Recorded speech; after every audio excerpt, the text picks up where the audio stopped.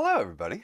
My name's Ryan. I'm back with another episode of Technique Tidbits, a little roundup of essentially what we talk about in a weekly seminar that we've been doing out here in the Seattle MTA, where we get to share our experiences sort of adjusting to teaching online, and specifically teaching music, though maybe stuff in here will be helpful more broadly than that. If you like this, if you find it helpful, make sure to subscribe, make sure to like.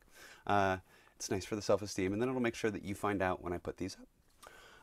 In any case, moving on to what we actually discussed today, if I were going to try and tie it all together, I would probably hang that hat on entropy will get us all, in that all of our best efforts aside, there will still be things that go wrong, and it can happen in all sorts of places, and the best we can do, or what I feel like has helped me the most, is sort of tuning how I respond to those moments.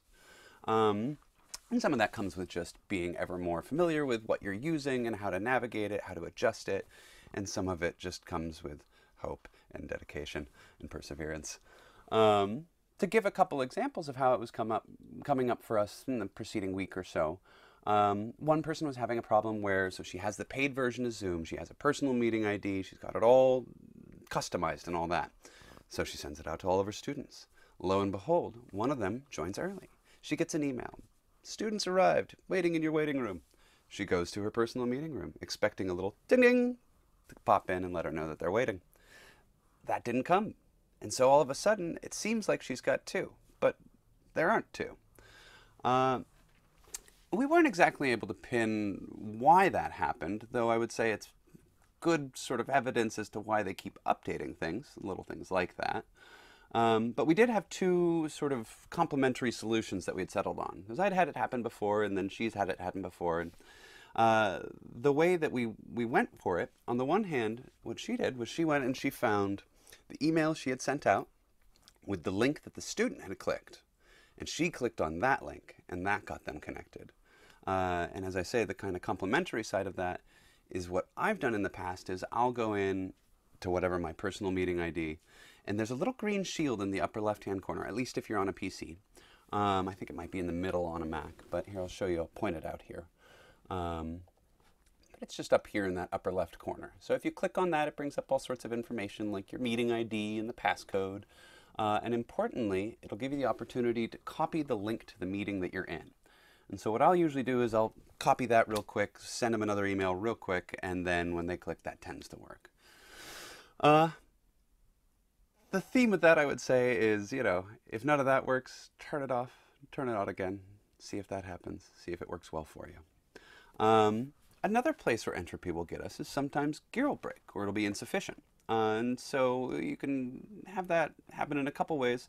For me, it's happened at least by trying to go for non-brand instead of brand name products for things that are pretty vital pieces of my signal flow. So for example, let me show you a little bit of a different angle here.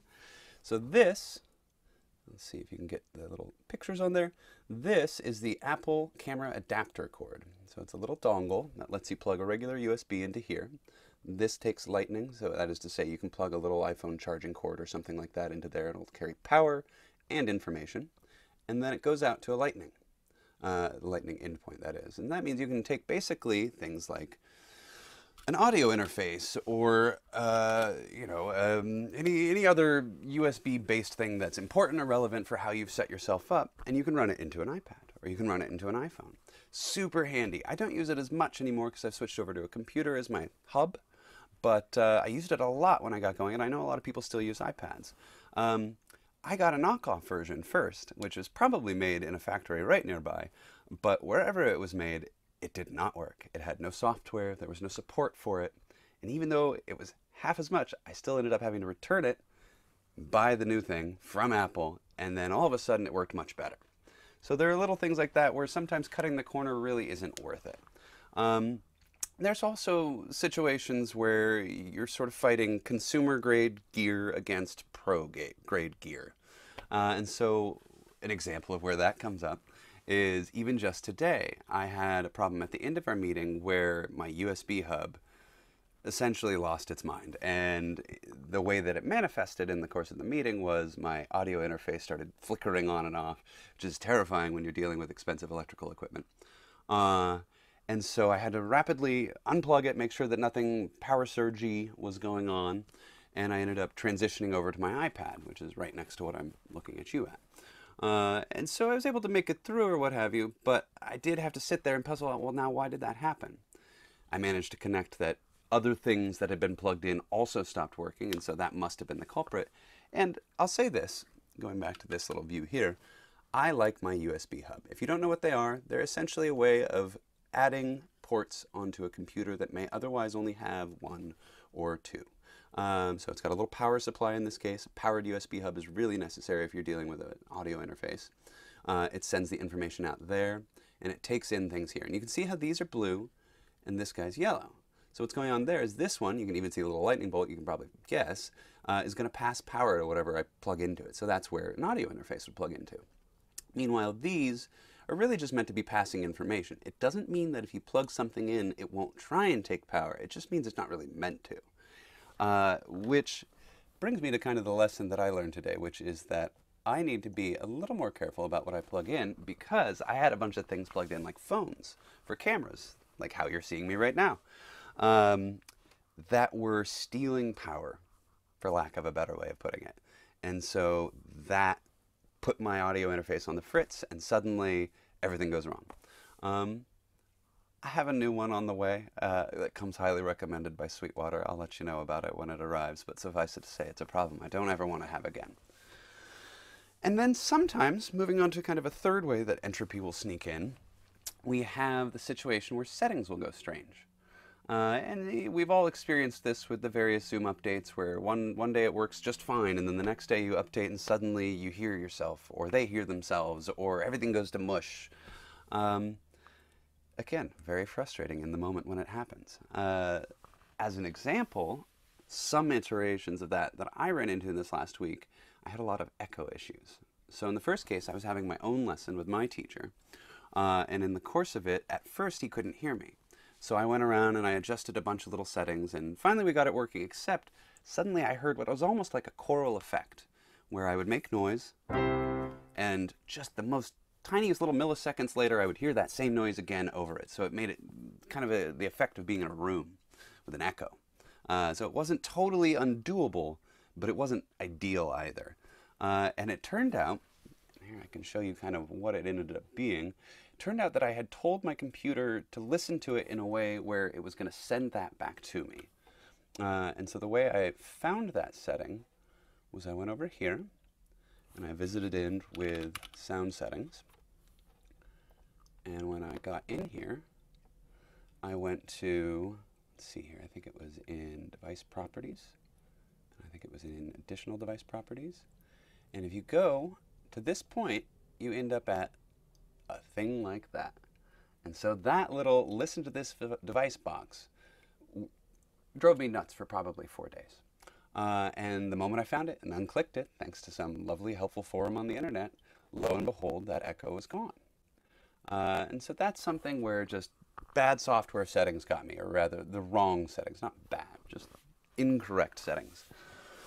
Another one was I've recently rearranged how I run my sound. So I'd been running things through a mixer / USB audio interface, and I had changed into my just regular Scarlett audio interface. Here, I can show you over here real quick. So I'd been playing with this guy, and then I had switched over to this guy, which is arguably, for sound transmission, perhaps stronger, a little less user-friendly, because you do have to go into software and actually set everything, set the levels. And to do that, at least with this one, which is a Focusrite 4i4, I'll share a screen here and show you what I'm doing, you end up using a program called Focusrite Control. So now that I've got it open, you can kind of see I've got a little input settings tab, and that will show basically how it's treating the things I've plugged in. So my mic is analog 1. You can see it going up and down. If I play some stuff here, you can see it popping up on analog 2. And you see the sort of information coming in there. For those of you that have something like this, just so you know, instrument is really going to be referring to a guitar or a bass or something that really needs a lot of amplification. If you have a keyboard plugged in and you set it to instrument, you're going to have really much too strong of a signal. So you want to be careful about that. Avoid blowing anything out. And then this air stuff basically gives, as I understand it, a little more room at the sort of upper registers for that kind of airy feeling and sound. And then pad is a way of sort of reducing the amount of sound that it's going to send out. So if things are too loud, you can pad them. Anyway, back to output routing. The problem I ran into, having switched back to this, was I had a new student who, when we had our first meeting, go figure, could hear themselves. That is to say, they would say a thing and about a second later they'd hear it back in their ears. And I couldn't figure out why, because I'd had this setup done before and I didn't have that problem. Well, it turns out this little loopback thing down here is what's going on. So it's essentially akin to that listen to device thing that we just talked about. It's something that the computer is listening to and it turns out sending out with the rest of my signal. So without this muted, they heard themselves. Once I muted it, we got rid of it. I was only able to figure that out using somebody else as a tester, because if I was testing it myself, the way that I'd avoid feedback loops also avoided that problem. So there's lots of little things where you might need a buddy if you're really testing this stuff. Conversely, you can see there's a little headphone icon up here saying this is basically the mix I want to listen to. It's very important that it's unmuted, that VoIP return, which is what we muted over here, if you remember. We want to have that open here so we can actually hear the other people on the end of the line.